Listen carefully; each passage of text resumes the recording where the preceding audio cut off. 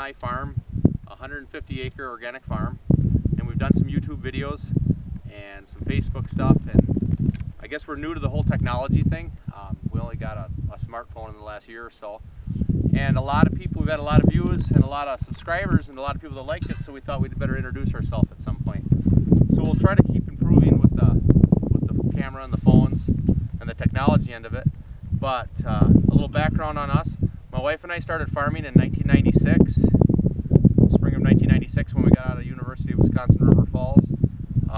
We farmed conventionally for 11 years. We grew our farm quite large. We farmed about 440 acres and milked 175 cows.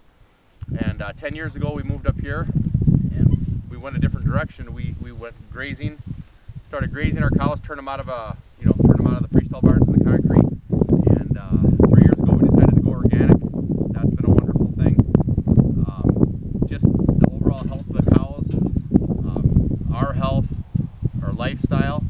But anyways, to get more back to the horses, about 11 or 12 years ago we bought our first draft horse. I had grown up my entire life with riding horses. I had a riding horse background. Always wanted draft horses. Never got any till I was almost 30 years old. And we started incorporating them into our farming. And as a farmer, if you're going to have a hobby, it better be useful. So I guess we headed down that rabbit hole, and now we have 9 Brabant Belgian workhorses, Brabant crosses. We have 6 that are working age and 3 young ones. These are 3 of our 6 that are working age. Our 4-year-old stud here, Billings, he's 75% Brabant. 50% Brabant mares over there. Hannah's in the middle, the bay roan, Eve's on the far side, blue roan. They're both 7 years old this year. Billings just turned 4 this fall last week, so he's still growing. They grow until they're about 5 or 6. And we farm 153 acres of our own land, and we rent about another 55 more. We do try to do the predominant part of our work with our horses. We like animal horsepower, for many reasons. Like Hannah and Eve are both pregnant. They'll have little babies next spring. They're self-reproducing. Nature gives us a way to replace themselves. Less dependence on fossil fuel. Just the whole pace of your lifestyle. These horses get tired, so you have to stop for lunchtime and be with the family for an hour and give them an hour off. It's definitely a lifestyle. So anyways, we've done lots of videos. We thought we'd introduce ourselves a little bit, maybe show you some fall plowing. It's early to mid-November, and we're not going to have too much more good weather before the ground freezes up. You can see the grass isn't as green as it used to be. We have very heavy soil here, quite a few stones.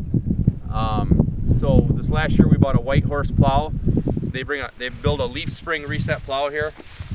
And these leaf springs will give when you encounter a rock and absorb some of the shock, so you don't get thrown off the plow and it's not so hard on the horses.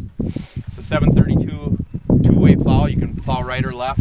So both Eve and Billings will take turns walking in the plow furrow. Really happy with it. The lines of draft are real good.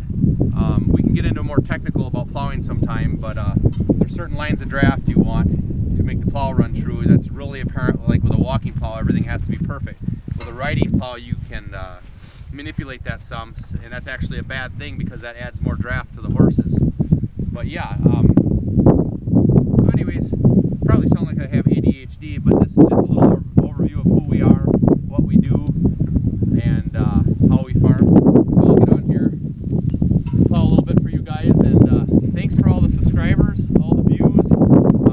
I guess I didn't mention we run legacy horse logging, so we farm year-round, but in the winter I go off custom cutting for people and managing their woodlots. So we are Julian Dairy Farm and we are legacy horse logging.